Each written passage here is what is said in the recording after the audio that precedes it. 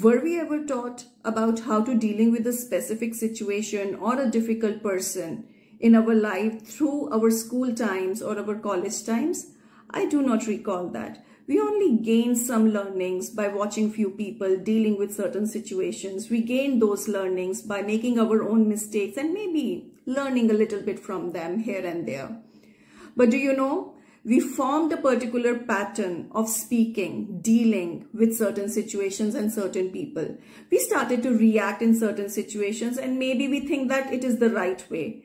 And the same thing we have transferred to our kids, to our children.